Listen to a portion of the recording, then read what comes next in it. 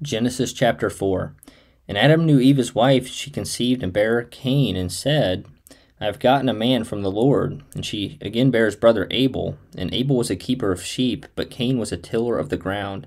And in process of time it came to pass that Cain brought of the fruit of the ground an offering unto the Lord. And Abel he also brought of the firstlings of his flock, and of the fat thereof. And the Lord had respect unto Abel and to his offering, but unto Cain and to his offering he had not respect. And Cain was very wroth, and his countenance fell. And the Lord said unto Cain, Why art thou wroth, and why is thy countenance fallen? If thou doest well, shalt thou not be accepted? And if thou doest not well, sin lieth at the door. And unto thee shall be his desire, and thou shalt rule over him. And Cain talked with Abel his brother, and it came to pass, when they were in the field, that Cain rose up against Abel his brother, and slew him. And the Lord said unto Cain, Where is Abel thy brother? And he said, I know not. Am I my brother's keeper?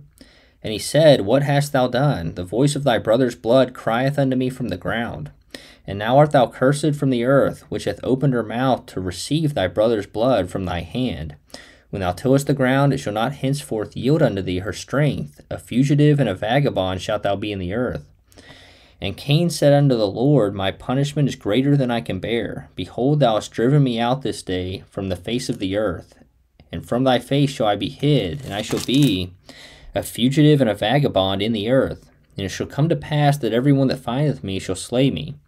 And the Lord said unto him, Therefore whosoever slayeth Cain, vengeance shall be taken on him sevenfold. And the Lord set a mark upon Cain, lest any finding him should kill him. And Cain went out from the presence of the Lord, and dwelt in the land of Nod, on the east of Eden. And Cain knew his wife, and she conceived and bare Enoch. And he builded a city, and called the name of the city after the name of his son Enoch. And unto Enoch was born Irad, and Irad begat Mehujael, and Mehujael begat Methusael, and Methusael begat Lamech. And Lamech took unto him two wives. The name of the one was Ada, and the name of the other Zillah. And Ada bare Jabal. He was the father of such as dwell in tents, and of such as have cattle. And his brother's name was Jubal. He was the father of all such as handle the harp and organ.